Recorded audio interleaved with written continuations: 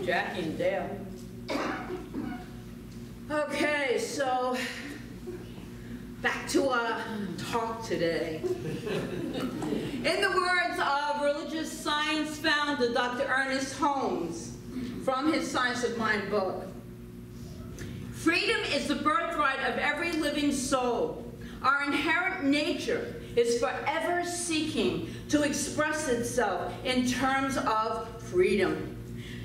We do well to listen to this inner voice, for it tells us of a life wonderful in its scope and a love beyond our fondest dreams. That man could work, or could write. He could work too, but he could write.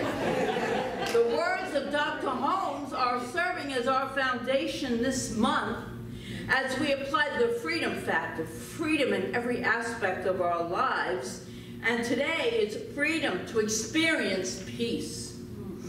To ensure that we're on the same page, let's define peace. There are lots of ways that we can define the term, and one of my favorite ways of describing it, definitions, is peace is not the absence of conflict, but the serenity in the midst of it. It's so true. Stuff is going to happen. It always does. We will not eliminate conflict in our human experiences. It's all part of it. We can, however, align with the peace that is within us, that deep well-being, that sense of absolute well-being. We have complete access to it all the time. Just knowing that it's there, that we can connect with it, is the gift. Holmes tells us in his definition of peace, peace is a state of inner calm, and inner calm so complete that nothing can disturb it. That's the way to be, right? And then life happens. There's a wonderful parable that profoundly illustrates this definition. There was once a king who offered a prize to the artist who could paint the best picture of peace. Many artists tried. The king looked at all the pictures, but there were only two that he thought really captured the essence of peace. And so he had to choose between the two. One picture was of a calm lake. The lake was the perfect mirror for the peaceful, towering mountains which were surrounding it, and overhead a blue sky with the puffy white clouds. All who saw that picture thought it was the perfect picture of peace. The other picture had mountains in it too, but they were rugged and bare.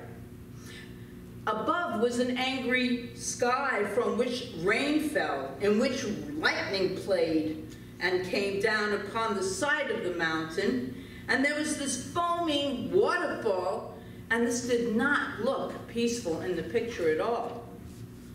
But upon closer inspection, you could see behind the waterfall a tiny bush growing in a crack of the rock, and there in the midst of the storm was a mother bird sitting on her nest.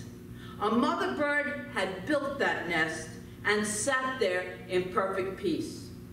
That's the picture that won the prize, because the king realized that peace is not the absence of conflict, nor the absence of storms, but the calm and serenity right in the midst of it. And we can know that we can find this because as experiences and circumstances take place in life and they don't feel so good and we're in this turmoil, this confusion, but there's something in us, or else we would never feel it. It is that divine peace within us. That is the contrast, my friends. If it weren't in us, we wouldn't feel it. We wouldn't know it was there while this is all going on. And if you practice these teachings, you know that this is absolutely accessible. We don't always remember it right away, but the peace of God is always upon us. Amen? Yes, always, always. In order to have the freedom to find complete, calm serenity in the midst of conflict, in order to have the freedom to find this peace, we need to understand two important things and apply these two important things in our lives. Ernest Holmes speaks of them in his definition of freedom in the glossary of the Science of Mind book. Real freedom means that we are created in the image of perfection and let alone and allowed to make the discovery for ourselves. Two tremendously important concepts are contained in those few words. First, that it is the very essence of perfection, of life, God, Spirit, etc., is who and what we truly are. We don't stay in these bodies, as we know, forever. But that whole essence of perfection is eternal. And second, we are given complete choice as to how we're going to live our lives. That was the gift, the curse, sometimes it feels like, but it is the gift as well. We can discover and live from this truth of inner peace or not. That's our choice. We have that. So what does that have to do with peace? It has everything to do with peace. You have within you, each one of us, that absolute peace, the very essence of peace itself. And you get to choose to access it any time that you can align with it. And truly, that's why faith and belief and knowing is so important. Because it's waiting there to be accepted. It's waiting to be accepted. But in our human experiences, we often let the outside conditions, the circumstances, dictate our inner life. And I find it challenging at times when we seem to be hit with something or something goes on that feels like a shock to our system to stay in that place of peace. But when it hits home personally, that's when we can pray for everyone, but then it comes to us, our close friends, our relatives, and it's like, whoa, you know, the peace is still within us. And I love how Prosperity Plus, in our classes that we've been doing for 12 years, Mary Morrissey describes circumstance. Circum is surrounding, and stance is where we stand. Circumstance is the conditions surrounding where we are now. But we are within us. I always feel it, this alignment, this flow of divine peace within our very being. We think our peace is being wrenched from us, but the conditions in which we in which we stand, but that really isn't true. Our perception of the situation that holds us, that is the truth. What we perceive in the middle of any circumstance. And I have a short example to share with you. A woman dreamed she was being chased by a bear. When the bear finally cornered her, she asked in terror, "Are you going to kill me? Are you going to kill me?" The bear calmly replied, "I don't know, lady. It's your dream. Tell me." We're living in this dream here. Are you going to live a life of peace? I sure as heck don't know. That's your choice. You tell me, it's your life. You get to choose. You get to choose. And when those circumstances occur that seem to disrupt our lives, we can choose to go to that conscious breath. Just go to that deep place of consciously breathing and go within. We do know, that's what all of this is about. That's why we meet on Sundays, to remind each other, to be in this loving energy, that that peace of God is right within us, waiting for us to recognize it. We have been given the choice, the gift of choice. We get to choose in any situation from a perspective of serenity and calm, like the bird in the nest, or from a place of fear and upset. That's our choice. And we can be in one and then remember and go back. Or if you're like me, you can throw this little ego temper tantrum and jump up and down and pull your hair out and just really be pissed about the whole thing. But at the same time, you can know that there is a divine power within us that contains that peace, that strength, and that power. At the same time, it's like, if you've ever done this, you can watch yourself. You can watch it. Now, I'd be like, you know, the ego's throwing a little party right now, so I'm going to observe it and let her have her thing and get it out of her system. And then the peace is there. All is well. All is well. No matter what's going on around us, the Spirit of God is peace, and that can soothe and comfort us. It truly does. It took me a long time to get to that place. But once you really know that God is peace, it doesn't recognize conflict of any kind, then you can believe in that. You can believe in it even if you don't feel at peace. Even if your body is vibrating in a different energy field, you can still know that. It brings it about. The Spirit of God is upon us all the time when we allow it to be. When we call it forth, the Spirit of God is your divine connection and the place, the peace that passeth all understanding. And I have 5 ideas to help you claim this peace and to help you raise consciousness. And I love the acronym PEACE because I love acronyms. So P, pray to stay connected to Spirit through prayer and meditation. Not for any specific reason, not for a goal or to attain something, but just to keep this vibration, this relationship with the divine in place. This is our power. This is our strength. So that is why the prayer and meditation is so important. And the second, E, envision. Envision everyone on the planet as a member of your holy human family. Not the dysfunctional family, but the holy family. We are right here in a holy family, no dysfunction. I remember listening a while ago to some Abraham tapes, and Jerry and Esther Hicks were in this they called it the monster bus, packing. And so Esther's trying to pack, and Jerry was standing there, and he's in the way, and she could feel herself getting more and more annoyed and angry and really upset with Jerry. And he suggested, he was very wise, that she pretend that he was her granddaughter Kate instead. Now, Kate is 4 years old and could do no wrong in Esther's eyes, right? So it took only a few moments for her anger and annoyance to dissolve, as Esther immediately said, "Oh, you precious one, I love you so much. How wonderful you're trying to help Grandma pack." Nothing else changed, right? Jerry's still there in her way, annoying. Well, he was annoying, but now she was coming from a place of love within herself. We change our perception if we remember. We change our perception. Third, A, anchor. Anchor your heart in love. No more powerful vibration than that.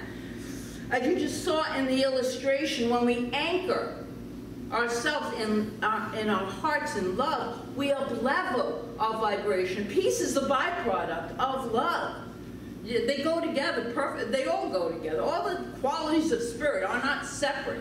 They're all one, and they all fall under love. They all fall under love. And I'm going to talk about that next week, because that is a really big, the freedom of love, or to love. Be in love with yourself. C, create reminders or rituals of living from a vibration of peace, rather from an automatic reaction. Thich Nhat Hanh, the late Buddhist Vietnamese monk, who was nominated for the Nobel Prize for his remarkable peace work, and the author of the book, Peace is Every Step. When you called his center in France, Plum Village, the phone would ring once or twice. They would never answer it on the first ring. But when it is answered, you can feel the presence and the peace, the calm, the attention. And why is this? It's because they have a peace reminder. This is really good.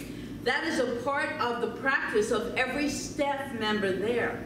Before picking up the phone, they consciously take 2 breaths to make sure that they are present, centered, and peaceful for the caller. So that is a practice that he implemented there. If you decide that your phone will be your spiritual alarm clock, then take that deep breath before answering, just even one really deep breath. And take a deep breath before answering, like the people in Thich Nhat Hanh's village, his monastery did. It might be helpful to put a little note to remind yourself or something on your phone so you don't go into that automatic pilot. And how about this? Before picking up the phone, take a deep breath and say, this is from Ernest Holmes, I am calm, poised, and at peace with the world. I am calm, poised, and at peace with the world. In one breath, that can be said. Another practice from Thich Nhat Hanh is a breath break. I like that. A breath break. Say as you breathe, and he's famous for this. Breathing in, I calm my body. Breathing out, I smile. Dwelling in the present moment, I know this is a wonderful moment. Which leads us to our final idea, E, from our acronym, E. Enjoy each moment as a sacred moment of profound connection with Spirit. Each moment, everything we do, bring ourselves fully with it. And maybe many of you have heard about Brother Lawrence. He was a 17th century French monk whose writings about daily activities as a spiritual practice, I know I heard about this in the 90s from him, inspired millions of people, millions of his readers. We know very little about his life except that he entered the monastery after years as a foot soldier. He described himself as a clumsy fellow who used to break everything. And apparently his superiors agreed. Clumsy and seemingly untalented, he was exiled to the monastery kitchen to wash pots and pans. But Brother Lawrence did not regard his job as a distraction from spiritual life or as something to be finished quickly so that he could get on with his prayers. Instead, he decided to use washing the dishes and every other activity that he did as an opportunity to remember God. And he constantly brought his attention back into focus.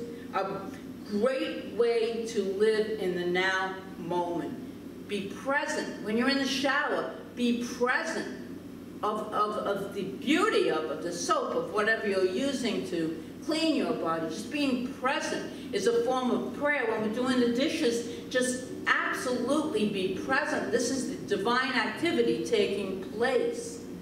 So back to Lawrence, Brother Lawrence, after several years, the results of his practice became so evident, and even the abbot of the monastery went to him for advice. And Brother Lawrence was able to make this remarkable statement. This time of busyness does not, with me, differ from the time of prayer.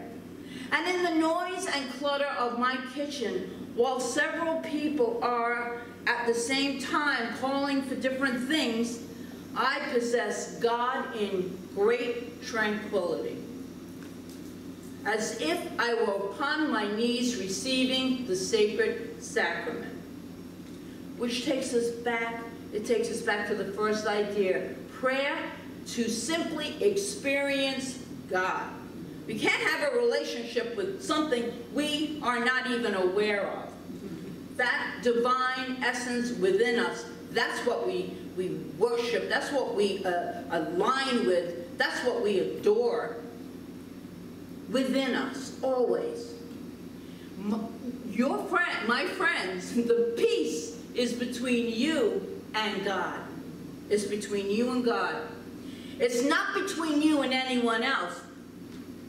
Any set of circumstances, as difficult as that can be to accept sometimes when we have difficult people in our lives, it's already with you in every moment of every day. You have the innate freedom to experience it right here and right now.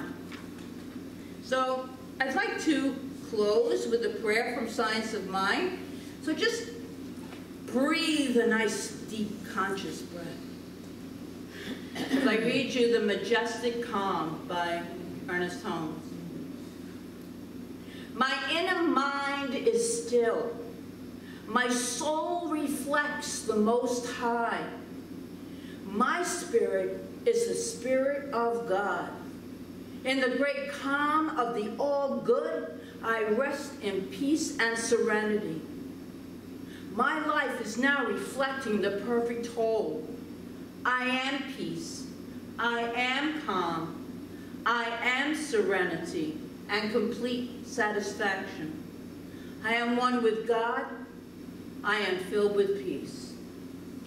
And so, my friends, we take that peace with us throughout this week. We take it with us, we embody it, we deepen into it, and we allow it to guide our every thought, our every perception, every aspect of our lives.